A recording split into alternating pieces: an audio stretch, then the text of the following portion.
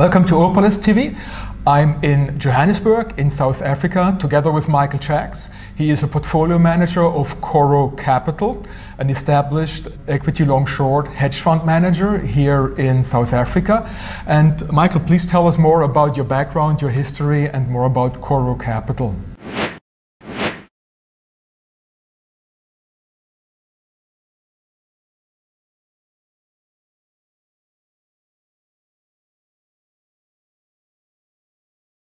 I started my career almost 10 years ago in hedge funds with a company that hosted two funds, a long-short equity fund and a market-neutral fund, and basically cut my teeth during the 2008 financial crisis. My background before that, I qualified as a chartered accountant in 2003. Subsequent to that, I qualified as a chartered financial analyst. I worked in many various advisory roles for a period of time until making the move into hedge funds. And I've been in the industry since. Having joined CoroCapital about 5 years ago, going on 5.5 years now, the environment that I arrived at was not quite a hedge fund environment. It was more of a proprietary trading environment where we invested balance sheet funds. To give you some history about CoroCapital, CoroCapital was part of a large listed group back in the early 2000s. The same listed group that unbundled the now famous Coronation Fund managers in 2003. We were the remainder unlisted subsidiary company, and the company continued for a period of about 12 years with a private equity and a trading arm. I joined at the tail end of 2011 and I head up the proprietary trading division, and over a period of time I helped formalize that division into more of a portfolio or fund type approach, and the ultimate goal was always to transition it into a third-party asset management business. So over a process of 2 years, we planned, we got the necessary regulatory licenses in place, and we formally launched the fund at the beginning of 2016 on the 1st of February. Quite a difficult year to launch a fund, given the uncertainty in the world, and particularly in South Africa and the political turmoil that's taken place here. But we believe that the fund has performed quite well in the environment.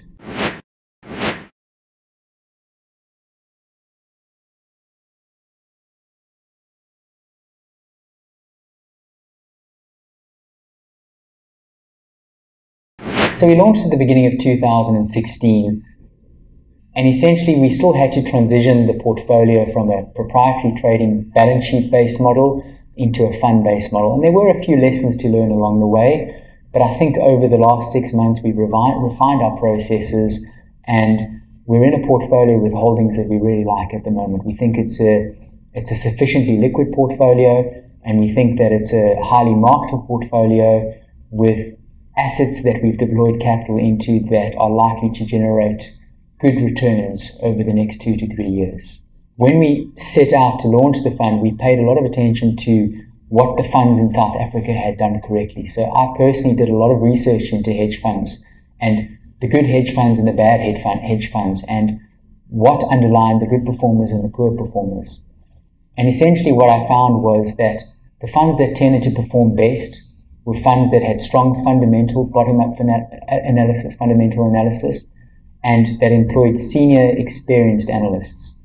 Typically, you found there were a number of funds in the South African market who tried to build scale at the expense of quality, and perhaps hired a high number of analysts that were relatively inexperienced straight out of varsity, and those funds have typically struggled in the last 24 months. So we took a deliberate strategy to make sure that we have quality expertise in-house rather than quantity, and to start a single fund as opposed to multiple funds to start off with, to ensure that we could give the correct amount of impetus and focus on the fund to ensure that the first flagship fund was a success.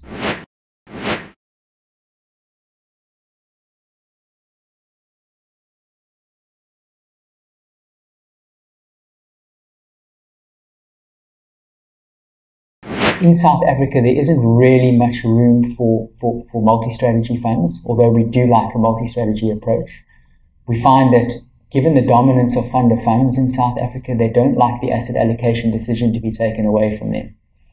So what we had to do is position the fund as a long-short fund with the mandate open enough to invest across asset classes. But our predominant focus is equities, and particularly in South Africa.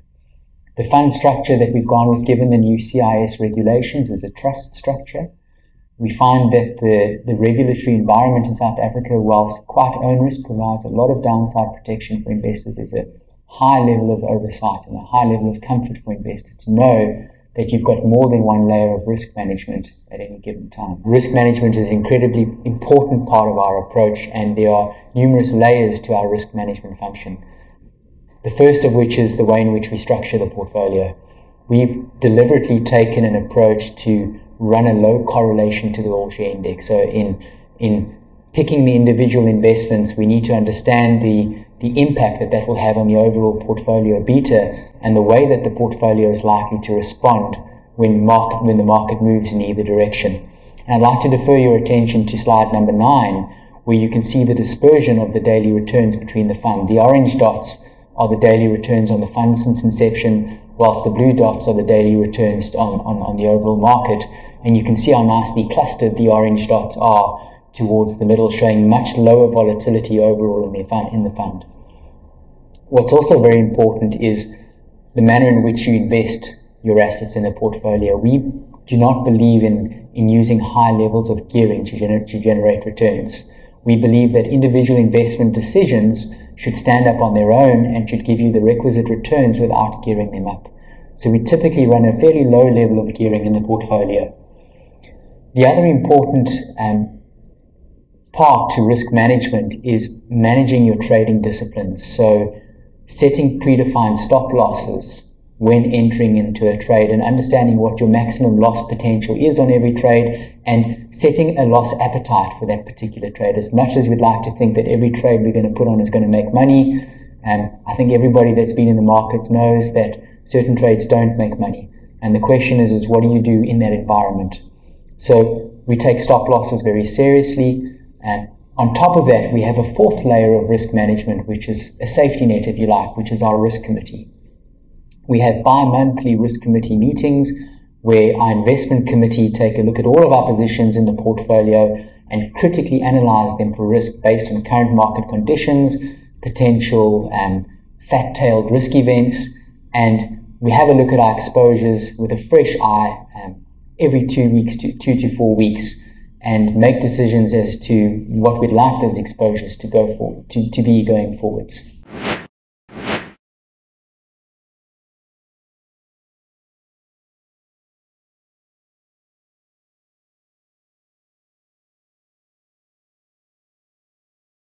We're a hedge fund, and by definition we're supposed to hedge. We have a number of techniques that we use to hedge the portfolio with varying degrees of success in different types of circumstances. So one has to understand in which circumstances certain hedges are more appropriate than others. So, for example, Brexit that happened towards the end of June. It was a single-day event that had what was a binary outcome. Going into an event like that, it was very difficult to take any type of a view, but one needed to understand that if a negative outcome happened, which it did, how the portfolio was likely to behave. In an instance like that, we favor hedges that will provide protection or potentially spike in the event of a volatile market circumstance or an uncertain market happening. In this particular instance, we, into the 2-3 weeks building up to Brexit, we increased our holding in gold positions. And obviously on the day, the gold price spiked quite significantly and it protected our portfolio to quite a high degree. The other way that we look at hedging is by buying volatility. So we find a unique circumstance in South Africa is that it's quite difficult to short the overall index. And the reason that it's difficult to short the overall index is that you've only got 40 stocks in it. And within those 40 stocks, you've got 4 to 5 stocks that carry almost a 50% weighting of that index. And typically they're defensive, inward listing names that have a high rand hedge quality. So if you want to hedge your portfolio by shorting the index, you're actually shorting 5 stocks, which is provides limited downside protection in certain instances, particularly where the rand tends to blow out. So we found a far more efficient way to hedge the portfolio is to buy volatility when it's cheap. And basically how we do that is we look to buy options, call options on the market when the volatility is quite cheap, and we hedge out the delta exposure on those options, which is typically your index positions. And what you've got left is an outright long exposure to volatility. So if you have a fat tail event or a systemic event, like a Brexit, or where Donald Trump won the election earlier in November, you tend to make money on your long volatility because the volatility increases on these positions. The third way, or the second way of hedging that we look at, is to sell positions. So if we're particularly concerned about the stock markets and we don't think either gold or a volatility position is the correct way to hedge the portfolio, we'll try and reduce our overall exposure and try and sit in cash for a period of time. And then sort of a more longer term basis of hedging is by employing short equity positions, so standalone positions. And typically how we do that, being a bottom-up fundamental-based house, as part of the normal research process when we research companies to buy, we often find companies that we don't like, or companies where we think that the business model or industry is in a particular bad space, and we'll employ short positions in those stocks. But typically, those are not hedges against market volatility. They are hedges against existing long positions, and sometimes an outright trading position in their own right, where we think that our fundamental view, when there's a catalyst like an earnings announcement, will be vindicated, and we'll tend to make money on those short positions. So Michael, how can I invest? What types of funds, what types of structures do you offer?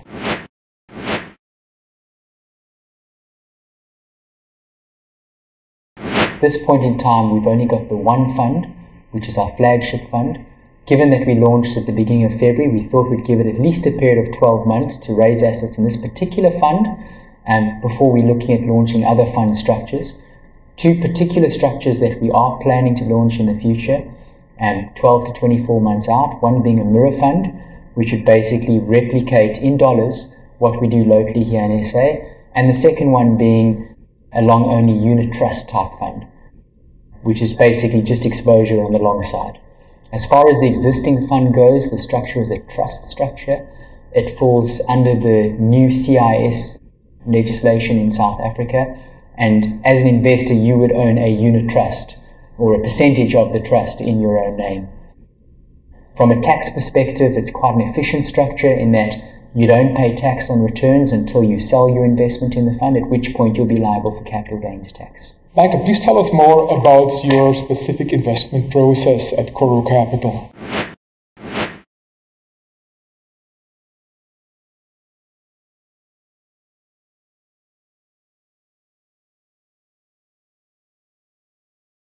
A step before that question is what is our investment philosophy? And I think, as I may have touched on earlier, we're a bottom-up fundamental analysis shop. What that means is that we try to find good companies and invest in those. What makes a good company, you might ask? We believe what makes a good company are companies with exceptional management teams, high degree of earnings visibility over time, and a robust business model that can perform in different types of economic conditions. So those are the types of businesses that we look for. In terms of our investment process, it's quite research intensive. We spend a lot of time doing financial modeling, and outside of the financial modeling, we look to get management interactions as far as possible, which includes one-on-one meetings, site visits. We engage with their customers, with their suppliers. We very often do a full due diligence on the company before making a decision to invest. And as part of this process, we look at the quality of the management team, the individuals, their background. Because at the end of the day, when you're investing in a company, you're investing in individuals.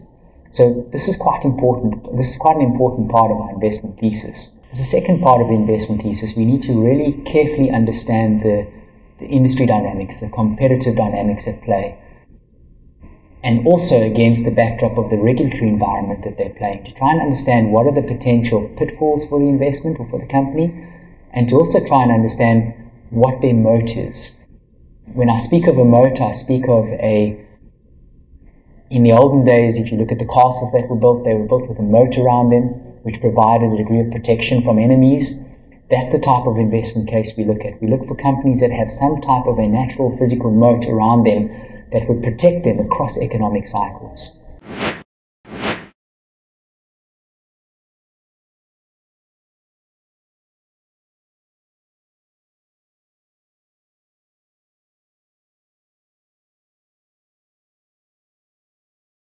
So as you can see, we do a lot of thorough research on the company itself, and we take a view on whether or not the company is a good company. But there's another step to that. A good company is not always a good investment.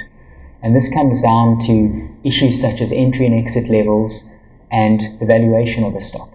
So we don't buy stocks just because they're a good company. If the valuation is excessive, surely we won't enter. So what we pride ourselves in is that we pay a lot of attention to market momentum indicators. So when we're looking at a potential investment, it's not only the fundamental analysis deciding whether or not it's a good company, it's having a look at the other market dynamics. So for instance, what percentage shareholding is held by foreigners, and understanding where the source of the foreigners' capital comes from and their funding requirements or their return on capital requirements will help you to better understand the valuation dynamics of a stock.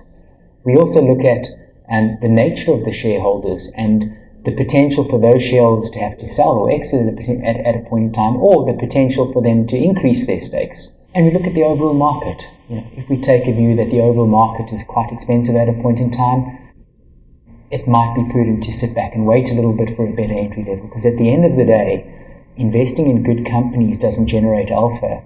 Investing in good companies at the right times is what generates alpha. And conversely, exiting those investments at the right times is also critically important.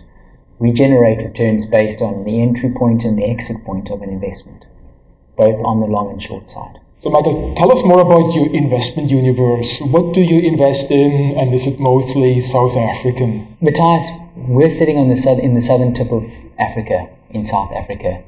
Our competitive advantages in South Africa, our knowledge base is in South Africa. We feel that before we look offshore, we need to fully capitalize on the opportunities and the knowledge base that we have here. That's our competitive advantage. We do look offshore from time to time, but typically in stocks that are undercovered or under-researched, as we don't think that we could have any type of competitive research advantage on funds that are sitting in the same country as those target companies. What's also a very interesting dynamic in the South African market is that South African companies have been really good at diversifying geographically over the past years. One only has to look at the second largest brewer in the world that's recently been bought out by Anheuser-Busch, SAB Miller. SAB Miller was started in South Africa and became the second largest brewer and one of the largest companies by market cap in the world. There are a number of South African companies that have looked to diversify their SA-specific and political risk by diversifying their businesses and growing offshore. So typically what we try to do is we try to find management teams that have a competency in doing that, and we back those management teams, and that's how we prefer to get our overseas exposure. As far as asset classes go, we have the ability to invest across asset classes, although our primary focus is on equities. We can invest in fixed income. We have done it successfully in the past.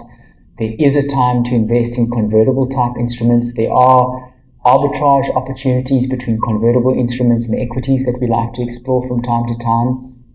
And there are times to invest in commodities as well, commodities like gold and PGMs. We understand the PGM space really well, given that 70% of world supply comes out of South Africa. It very much is a South African story.